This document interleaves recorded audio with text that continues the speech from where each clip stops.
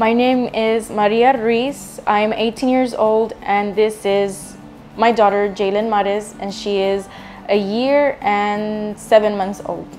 Liza has helped me understand and know every milestone that Jalen has to be achieving.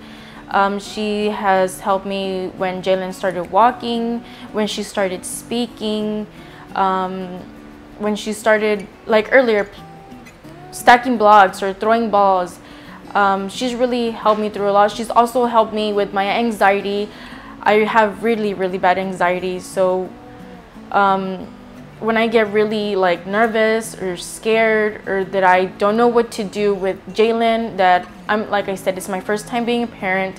So any little thing that happens to her, I reach out to Liza. Liza, this happened, or this is going on with Jalen. What do I do? She's always there to help me or answer my questions, and you know, she's a really, really good friend of mine and a really good nurse to Jalen.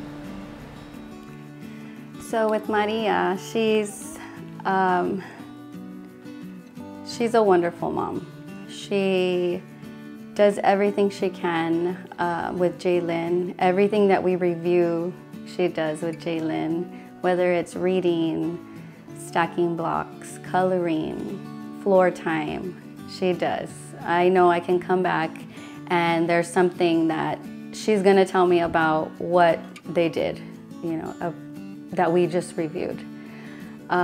She does everything she can to be a good mom. She's still breastfeeding. It's going on 18 months, which is so wonderful. She's continuing to do so. I believe she's going to continue to do so. But that's an accomplishment in itself. Also with graduating high school while having Jalen, the responsibility of being a parent.